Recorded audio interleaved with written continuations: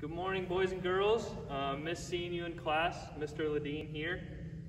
Today, Mr. Metcalf and I are starting off doing 7 different basketball lessons that you'll get from now until Christmas. Today we're going to start off with a little bit of dribbling exercises and activities that you can do. If you don't have a basketball or any bouncing object, you can just find some object that you can hold in your hands that works for you. Any kind of like wiffle ball, small basketball, this size basketball works too. But today we're going to be standing up and we're just going to have the ball right here in front of us. And we're just going to start by dribbling with 2 hands. You want to make sure to use your finger pads. You don't want to use the palm of your hand, but your finger pads are right on your fingertips. So you want to be dribbling like this and not with flat hands like that. So if you just want to start 2 hands and try to dribble it so it comes back to your middle sternum area, just like that. I'll give you 30 seconds to 45 seconds to do that.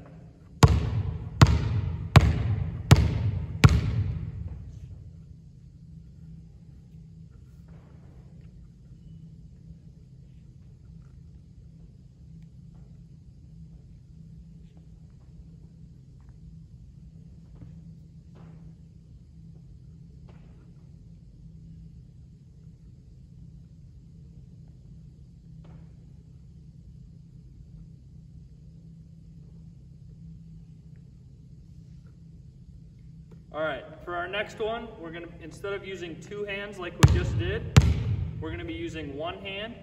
And you just want to push it down with your right or left hand. You can use either one.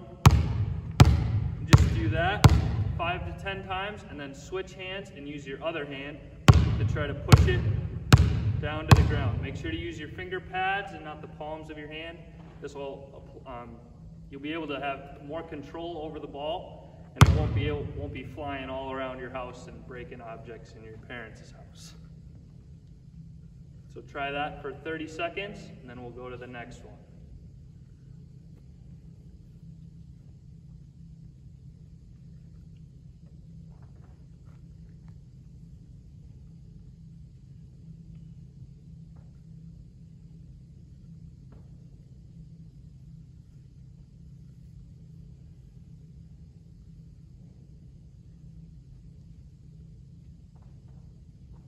For the next activity that we're going to do, I'll turn sideways so you can kind of see.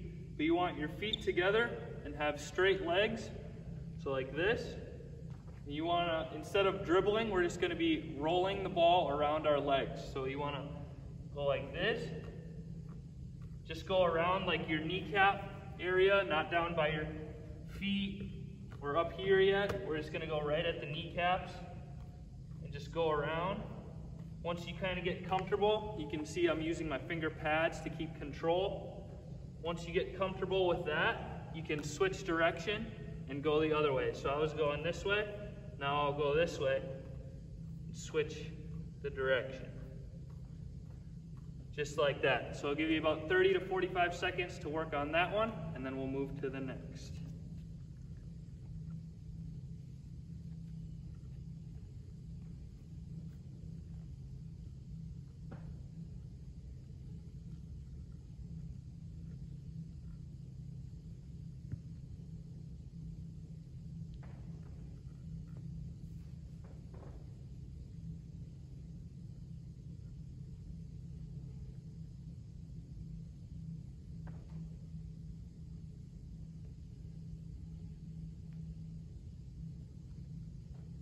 For the next activity that we're going to do, we kind of did this already, but this is a little bit more advanced. So remember when we were doing just the 1-hand dribble, either hand, and then we switched to our other hand? Now for every dribble, we're going to alternate hands. So like 1 hand, switch hands. You'll see that I'm switching hands every time it goes down to the floor. So right here, I'll start with my right hand, and then I'll go to my left. Right, left. Right, left. Some of you might be left hand dominant or right hand. You can start with the left, so it'd be left, right, right, or the way I did it the first time with your right or left. So I'll give you about 30 seconds to do that one, and then we'll move on.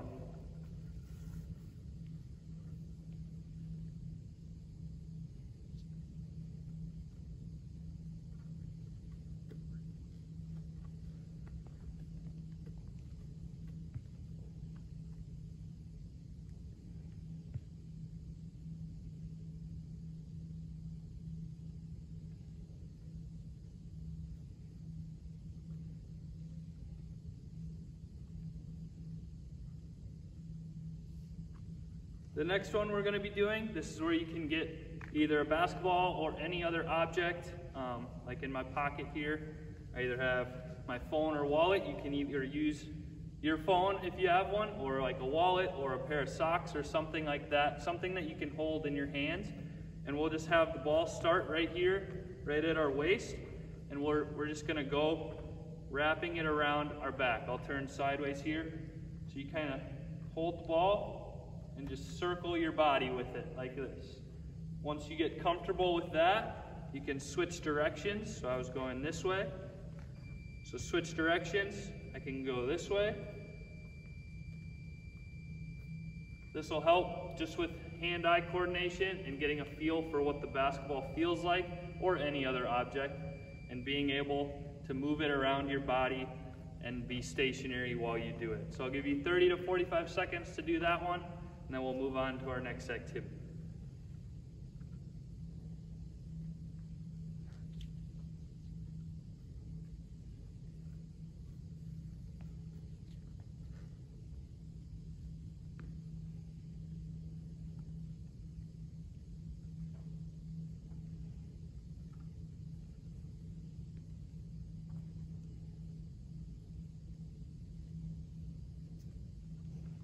All right, so our next one, this is going to apply for the dribbling as well. I'll turn this way. What we want to do is have the ball right here at our waist again, and we're just going to drop it and catch it. We'll do that one for a little bit. So just drop and catch. Drop and catch. Remember to catch it with your finger pads and not your palms, because you'll have more control over it and you'll be able to catch it easier. So I'll give you about 15 to 30 seconds to do that one quick, and then we'll put a little adaption in there and go from there.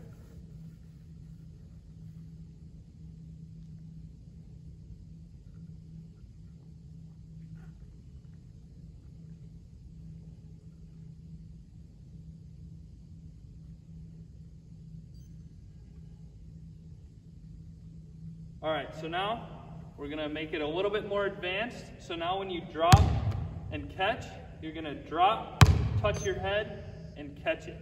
So drop, touch your head, and catch it. I messed up there, that's okay. Drop, touch your head, catch. Drop, touch your head, catch. So do that one for about 15 seconds, and then we'll add in another implication for that.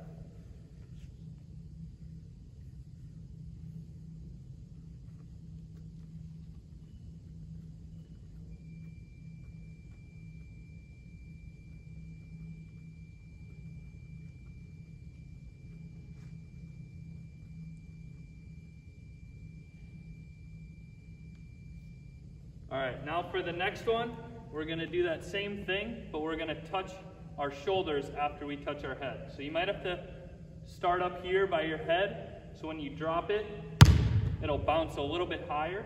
But what we want to do is drop, head, shoulders, catch. Drop, head, shoulders, catch. So go from dropping it, touch your head, shoulders quickly, and try to catch it back by your waist, or maybe before it hits the ground. We'll start with that one. So do that one for about 15 seconds, and then we'll go to the next.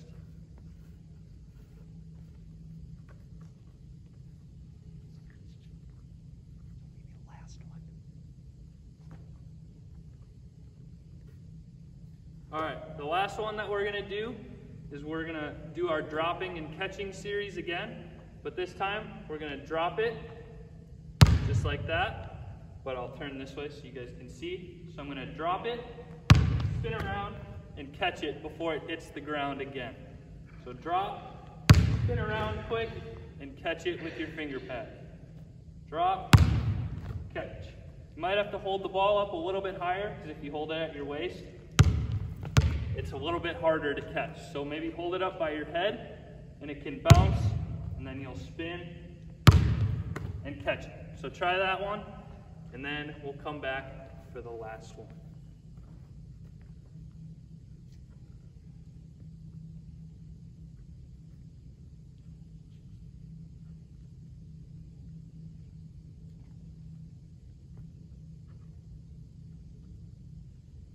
All right, thanks guys for tuning in. I appreciate you guys participating and trying as much of these as you can. We'll see you on the next video.